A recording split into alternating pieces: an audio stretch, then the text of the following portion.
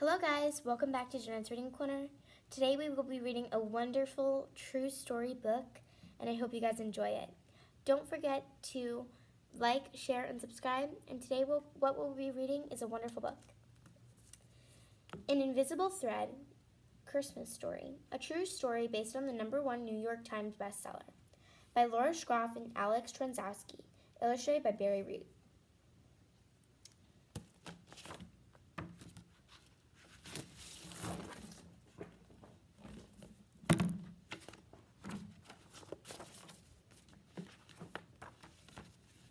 My name is Maurice, and I have a friend named Laura. Some people don't understand how we can be friends because we're so different, but we're great friends. So this is Maurice, sweet little boy. And now, let's get reading more. I met Laura one day when I was very hungry. We didn't have any food at home, and I hadn't eaten anything in 2 days. So I was standing on the street and hoping someone would help me. A lot of people walked right past me and acted like I was invisible. Then Laura walked by. "Excuse me, lady, do you have any spare change?" I asked her. "I am hungry." At first, Laura said no. Then she looked at me funny. Then she said, "If you're hungry, can I take you to get something to eat?" I wasn't sure if I should say yes, but then my stomach growled and said, "We're hungry down here, you'd better say yes."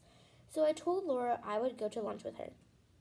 I had a cheeseburger and fries and a chocolate milkshake. My stomach and I were both so happy.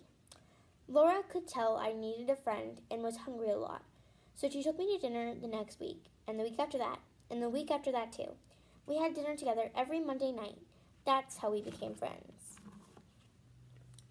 And that's Laura Schroff, right there, and that's Maurice.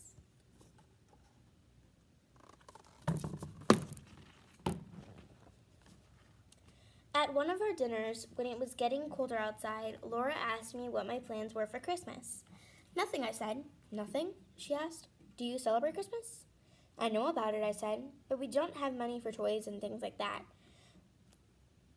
Excuse me. "We've never celebrated Christmas." Laura was surprised. I told Laura about my family. I had 2 sisters, a mother, and a grandma. But we didn't have a home. We lived in a small room in a place called a shelter hotel. My mother was sick a lot. Have you ever received a Christmas gift?" Laura asked. "Only once," I said. "Last Christmas I went to a holiday party at the Salvation Army, a place that helps feed people. All the kids were there could pick out a present of their very own. A man pointed to a big box of toys and told me I could choose one. I picked out a white teddy bear with a little red heart. It was soft. And sometimes at night, when I held it, it made me feel safe. That's the only Christmas gift I ever got," I said. Laura seemed sad, but then she looked like she had an idea. "Maurice, would you like to spend Christmas with me and my family?" she asked. I'd seen what Christmas was like for a lot of people on TV. It looks like so much fun. So of course I said, "You bet I would." I could hardly wait. The next week, I went with Laura to pick out a Christmas tree for the first time. It was so big, we almost couldn't carry it back to her apartment, and we had to stop a few times, but we made it. They're picking out the tree, and that's them having their lunches. We decorated the tree in Laura's apartment. Laura showed me how to hang the ornaments, the tinsel, and the lights too. Then we made cookies and had hot chocolate. Baking cookies was one of my favorite things we did on Monday nights. They were always delicious and made the apartment smell so good. Then we just sat and looked at the tree and all lit up and listened to Christmas carols. It was just like I had seen on TV. "Maurice, I want you to make a Christmas list so I could give it to Santa," Laura said as we finished eating the cookies. "You mean I just write it down and Santa brings it?" I asked. That couldn't be true. "Well, not everything," said Laura, laughing, "but he tries his best." I couldn't believe it. But I wrote my list and put on it a lot of things that I needed, like a new jacket, a scarf, and warm gloves. Then at the very top, I wrote that I wanted most of all, a remote control race car. I hope Laura was right about Santa trying to bring a lot of things on the list, Still, I wasn't sure how Santa could find me. There's Maurice eating his cookie and writing his list, and there's them decorating the tree. On Christmas Eve, Laura invited me to her apartment again. Her sister Nancy was there too. This time, there were a whole bunch of colorful boxes under the tree with bows on them. It was amazing. It felt like this red one. It looks like this red one is for you, said Laura, and you could open it tonight. It's for me. I picked up the box, but I wasn't sure what to do with it. I looked at Laura, who told me to take off the paper to see what was inside. I had never had a wrapped present before. I tore off the wrapping paper, and it was exactly what I had wanted, a remote control race car. That night we had dinner and milk and cookies, and I got to play with my new car and dunk my cookies in my milk. It was the best Christmas Eve I had ever had. On Christmas Day, I went with Laura and Nancy to their sister's family's house outside the city. I had been there before, but I still couldn't believe how big it was. The yard looked like a whole park to me, covered with snow. I got to see Laura's father, Nunzi, and her brothers, Frank and Stephen, and her sister, Annette, and Annette's husband, Bruce, and their kids, Colette, Derek, and Brooke. Derek was about my age. I brought my new race car with me so Derek and I could play. And then I saw their Christmas tree. It was even bigger than Laura's tree, and underneath there were a million colorful boxes, all wrapped up. I thought this has to be the luckiest family in the world. So that's them at their house, and he's opening the remote control race car with the paper, and that's her sitting down, and then that's them going to Miss Laura's family's house. We all sat down for Christmas dinner. Annette said grace. Dear God, she said, we thank you for all the wonderful blessings you have given us, and we thank you for letting us spend this Christmas with our new friend Maurice. Then we had dinner. We had a big roast and a ham and mashed potatoes and green beans and corn and warm rolls, and that wasn't even everything. I had never seen so much food in my life. But the food wasn't even the best part. The best part was how everyone sat around the big dining room table and talked and laughed and had so much fun just being together. It felt nice and warm, and everyone was happy. I had never seen that many happy people together before. I hope someday I could have a family like that too. And that's them sitting around the table.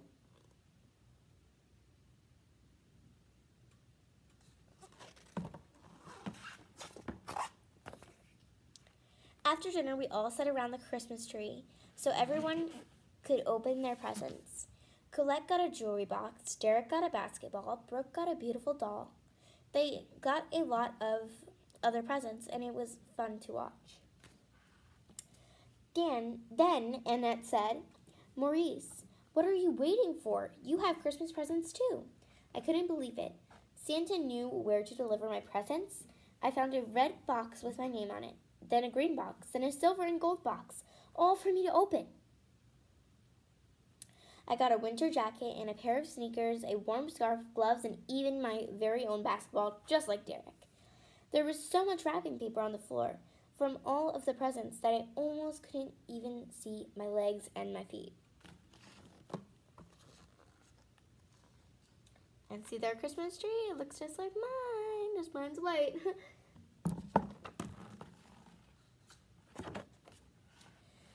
Later that night, we said goodbye, and Laura drove me home. I'm pretty sure I fell asleep because my stomach was full, and my brain was full, and my heart was full too. There's Maurice in the back, right there.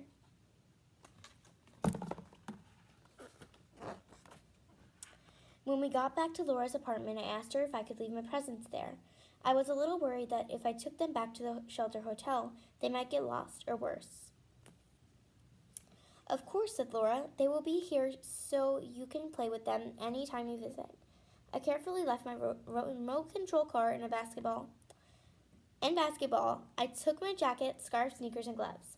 But I also left something else. Laura walked me home. Thank you for giving me my first ever real Christmas, I said. It was very special to me. No, Maurice, said Laura. Thank you for making my Christmas so special by spending it with me. Then she gave me a great big hug. I waved goodbye, and as I walked up the steps and Laura waited for me to go inside, I was carrying a bag of food for my mother, sisters, and grandma, so they could have a taste of Christmas too. I wanted to share whatever I had with them. Now that's spreading the true Christmas spirit.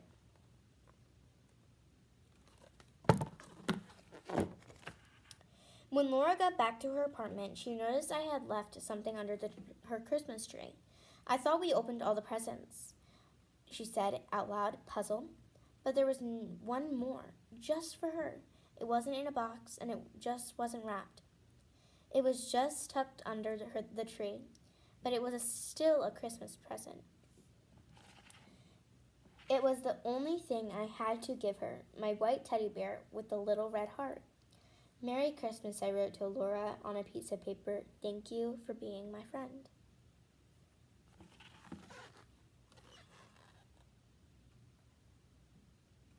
So one small act of kindness can change a person's life. That night I went to sleep all tingly and feeling good. I felt happy and full. I thought about my wonderful Christmas and what I loved the most. I didn't love my presents the most, although I loved them very much. I didn't love the food the most, although I loved that too. What I loved the most was my new friends sitting around the big dining room table, laughing and joking and having fun just being together. I thought about how when I got older, I wanted to have a family too, and sit around the big dining room table with all of my kids and laugh and talk and have a lot of special Christmases together. Just before I drifted off to sleep, I looked outside and saw a silver moon in the sky. It seemed like it was making the whole city glow and twinkle, just like I felt, and I thought this was the best Christmas ever.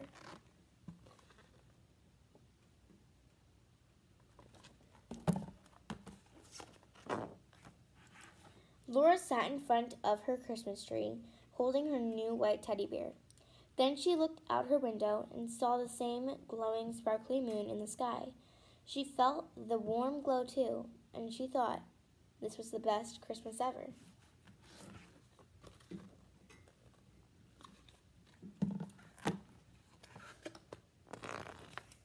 So there's also a note from Miss Laura and also from Maurice.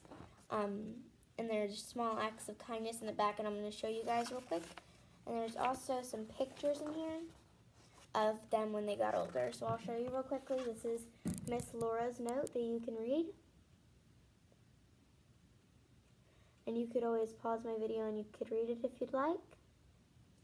And then this is also Maurice's note, the little boy.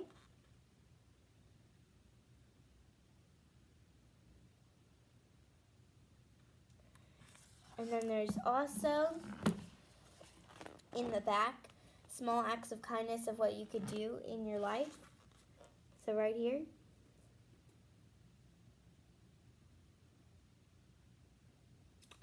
And then right here is some too.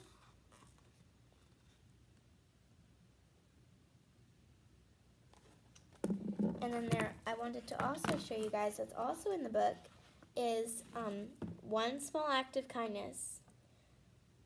Donate a meal. Tell someone how special they are. Share love. Help a neighbor pack lunch for someone in need. Invite a new friend to come over. Volunteer and give. Can change a life forever.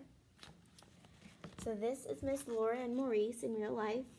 And that's this is Laura and Maurice. And I do think they actually do still do their lunches together. And this is him with his family, Mr. Maurice. So that was an amazing Christmas book. I hope you guys enjoyed, and I hope you have a wonderful Christmas. And I hope you guys enjoyed, and don't forget to like, share, and subscribe. And I hope you have a great day. Goodbye.